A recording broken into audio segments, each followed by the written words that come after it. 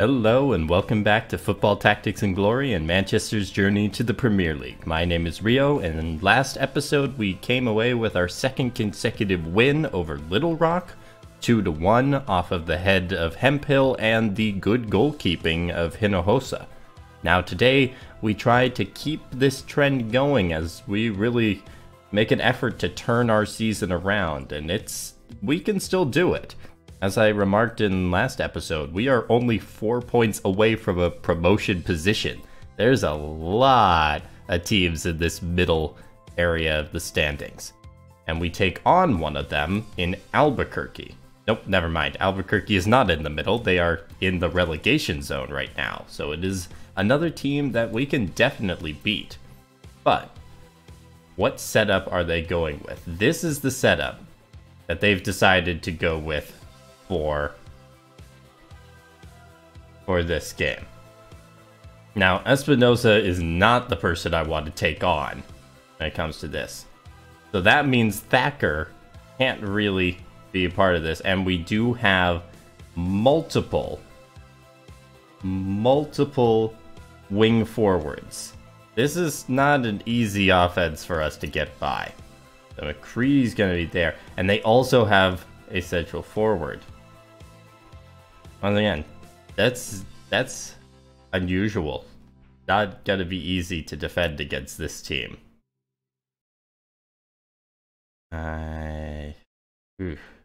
Yes.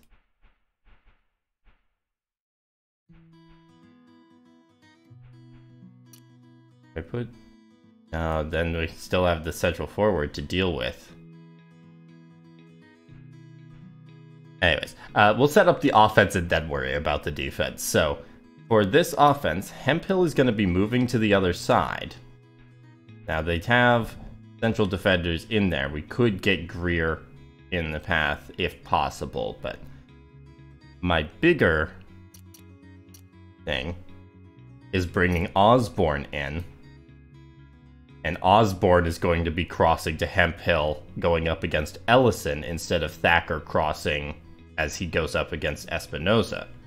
Now, he is still a central defender, so he's going to have level 1 head play, but that versus Hemphill with level 4, I think we've got a pretty good setup against that.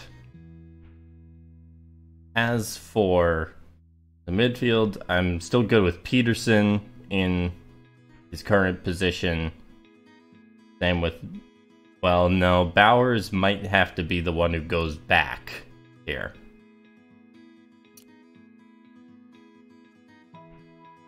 Bowers goes back, then we can keep everything else the same here. And maybe, can we move? Okay, so now it would start with Haynes, and that's not what we want. Yeah, Albuquerque has a unique setup here, and it's given us a bit of a challenge. Now, McBride on the defensive midfield side is going to make things difficult as well, but I think we should still be able to get the pass to Osborne fairly easily to start the game, and then after that we've got the layoff pass, which will get us by McBride. Anyways, that is, I guess, the setup we're going to be going with. Pagan is the stronger player when it comes to control, so Thornton is going to move over to the right side while Novak combats Raymond on the other side. This might actually be a game where we take out Greer, because I don't like not having a defensive midfielder. We're going to do that and see how it works out. So Hatfield is going to be in, trying to get us any chances to keep it from their offense. But here we go. Manchester versus Albuquerque. Can we overcome their unique set of players and setup here to come out with another win? And Peterson will be starting with the ball. And we're immediately going over to Osborne. Osborne is able to get it. Gonna move to the corner. And is going to cross here. And that's exactly what we were looking for to start out. Hemphill scores, and Osborne is already showing why it was a good idea to make him a universal midfielder. That's the most impactful thing he's done in quite a few seasons, I feel like. And the pass to Pagan goes to Thornton instead. And Cherry tries to take it from Thornton, and that's not working out. But Pagan is able to take it.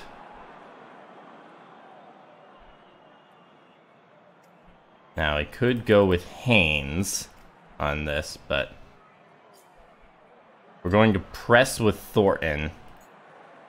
Give Haynes a better chance, and Haynes is able to take it, thankfully. But he's not going to be able to get it to others. Thankfully, Cherry isn't able to intercept this one. Raymond comes back for it. Now, he could get it to Pagan and get the shot off. That's indeed what they're doing. Pagan with the ball. Goes for the shot, kicked away by Childress. And in goes Hemphill, which gives... Now Peterson has the ball, and Peterson... to try and get it to Hemphill, could also do a layoff pass to Osborne. We're going to try and get it to Hemphill, and it is gotten there, right in front of goal, but taken away by Marino. And Marino has the long pass to get it to Dobbins here, and Dobbins manages to get it by Hatfield to Cherry. Cherry goes for the shot, kicked away by Childress.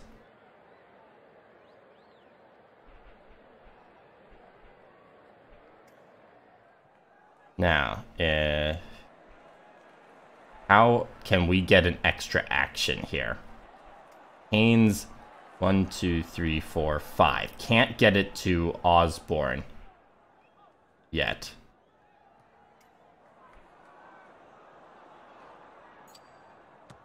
Oh, that's not what I meant to hit. I meant for them to swap positions, so we're in a bit of a bind there. Pearson does get the ball, and he's going to lay off pass to Osborne on the edge there. And up comes Nixon for it. Nixon easily takes it away. And moves further up.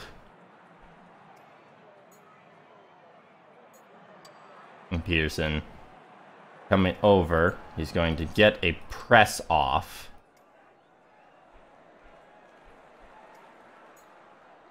And Hemphill is going to move into the box. What are they going to do here? He tries the pass and it's intercepted by Peterson, but Raymond is right there with the slide tackle. But he doesn't go for the slide tackle, he goes for the regular tackle. And then moves over. Alarcon moves over. Anyways. We're going to press with Raymond.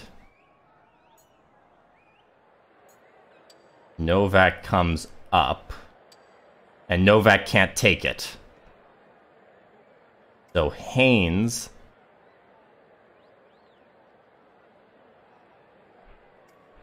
No, Thornton is going to move down. Haynes moving up. So he can perhaps challenge anything that comes there. Nixon's going up. We are so far out of position now. And the pass does go to Cherry here. And Cherry goes for the shot, and thankfully, it doesn't work out. Thornton goes for the tackle. That doesn't work.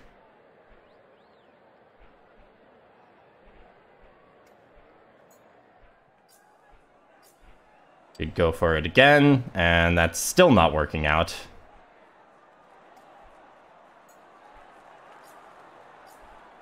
And one last try, and thankfully, that one does work. So the pass is going to Hatfield. And in goes Cherry. We are... Oh no, I forgot about the slide tackle. Dobbins takes the ball.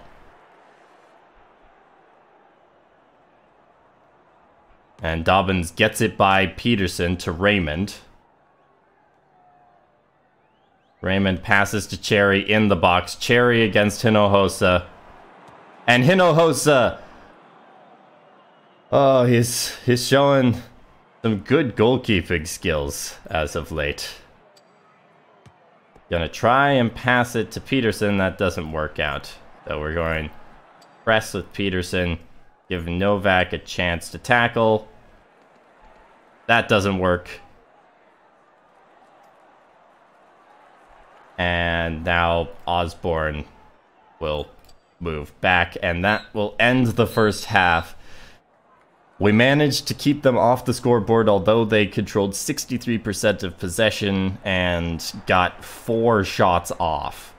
So their unique setup on offense is getting them opportunities. They're just not working out, thankfully, because their team, their forwards aren't spectacular. They're all right, but nothing too special. So they will start with the ball in the second half, and we will try to keep them off the scoreboard continuing. And I'll move Bowers up to this position so we've got a better chance of intercepting that initial pass. So here we go. Manchester trying to seal the win here. Pagan gets the ball. Moves down and loses it to Thornton. But Pagan is motivated, so we could try and take it back. No, never mind. He can't take it back. Thornton can't quite get it to Peterson. Peterson comes back for it. And can't get a layoff pass to Hemphill, obviously. But... can we get anything to Osborne? No, I don't think we can get anything to Osborne. Raymond's there, so it might be a bit risky to keep it with Peterson. So instead, we're just going to pass to Hemphill, who manages to take it. Can he keep control of it? No, he can't. He loses it on the slide tackle by Espinoza, who passes to Dobbins, and we're looking at pretty much the same issues as before. Dobbins moves down. He's going to cross it, and it's a bad cross. Ends up at goal.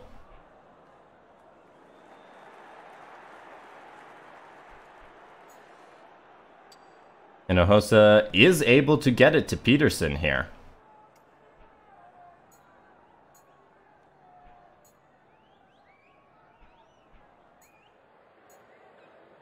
And Peterson's layoff pass is going to get Osborne into position. So we're going to try the cross, even though it's not necessarily the best chance. And Hemphill just casually bicycle kicks it in to give us a 2-0 lead. Great first pass from Hinojosa. Then another one from Peterson. And that gives us a much more comfortable lead. Pagan takes the ball. And Pagan just moves back. So this is going to be Bowers coming over. And we're going to press with Bowers. And move Hemphill further into the box. And down comes Dobbins. And Dobbins can't go for the cross from here, but he can go for the shot, and it's saved by Hinojosa. He's been getting a lot of action recently and performing well against it. So Haynes, of course, will be taking that position. As for the other spots, Thornton takes the back. And so does Novak. And starting out, yep, Haynes manages to take it. Cherry is motivated. And Dobbins is right there. So my worry is that slide tackle of Dobbins. And yep, that's indeed what they do, and Dobbins has the ball right in front of goal. And this time, Hinojosa is not able to do anything about it.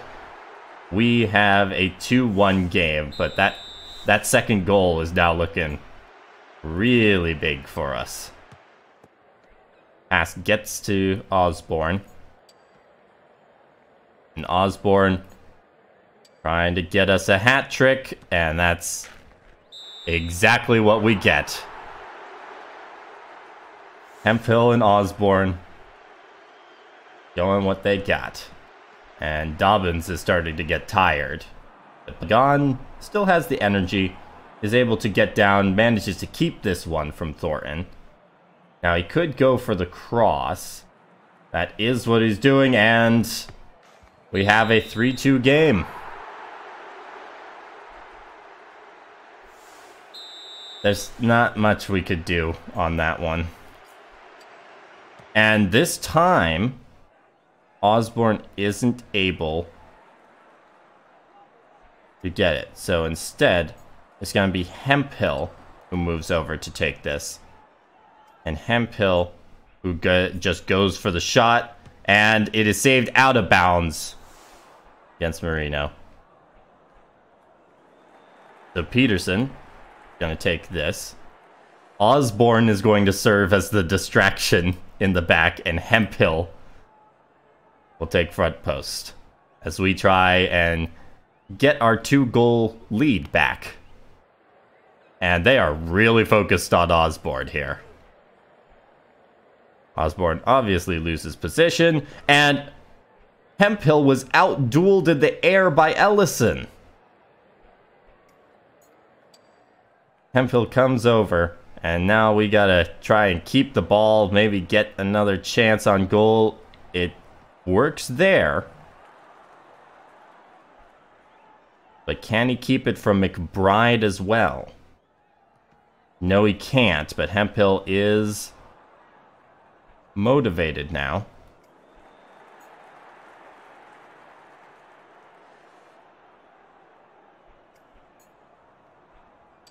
Hemphill is able to take this away. Unfortunately, getting a cross in is going to be difficult. Hemphill gets it through one, can't get it through another. Hemphill goes for the tackle and is able to take it from Ellison. Ellison's now motivated. Alarcon is right there, and the goalkeeper takes it. And with Marino, they can start a counter-attack here. Albuquerque is looking to tie this game.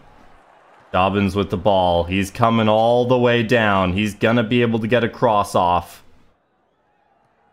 And it's a bad cross. We managed to keep it. Hinojosa passes to McCready. McCready passes to Bowers, and Bowers is going to kick this upfield, and we have managed to triumph over Albuquerque for our 3rd consecutive win.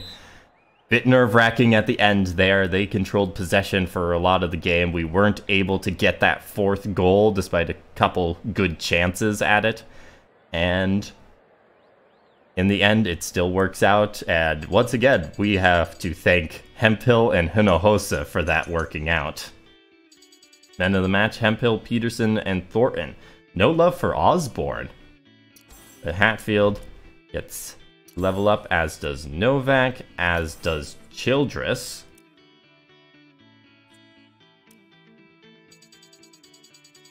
And we don't have any upgrades, although we got some good progress for some players. Haynes is really close. And we got a good deal of gold, good deal of glory, good deal of fans, all good there. Milwaukee and Madison tied 1-1. Jacksonville and San Jose tied 3-3. Birmingham beat Little Rock. San Antonio beat Nashville. And Oklahoma City and Tampa tied. And Newark and Des Moines tied. We've got to have moved up to the standings after that. There were 4 ties. And we have indeed moved up to 7th. And now we are... Well, now we're still 4 points behind San Antonio for potential promotion position, but that's a bit ambitious to think about in the first place. We are just hoping we can avoid the relegation zone for a little longer. Hemphill added 3 goals. Dobbins added 0 for Nashville. Assists, Thacker didn't add any. It was all Osborne today. Thacker didn't even play. Tackles, Bowers didn't have any tackles. Haynes had 2. Saves, once again, Hinojosa is not on here, but he might be creeping his way on sooner or later. So our next game will be an away game against San Jose before our first Liberty Cup match against Billings. Now, Billings is a First League club, so this is not a game I'm sweating too much, but we still have to deal with San Jose, and we've had problems with San Jose in the past with McQueen and all that, but their offense is definitely something we can handle, as is their defense. Now that we have Osborne as a universal midfielder, I think we can absolutely deal with them. And hopefully we don't have to have a setup like this next time. I hope you enjoyed this episode and that you will join me for the next one. Why am I on control with Childress? Is that just... I don't think that's necessary. I think keeping him on defense is what makes sense. Control on Hinojosa is something I'll consider after a few more level ups. Anyways, as I was saying, I hope you enjoyed this episode and Manchester continuing its winning ways. Comment below your thoughts on the episode. Are we ever going to have a clean sheet again? And subscribe to keep following Manchester's journey. Have a great day and happy gaming.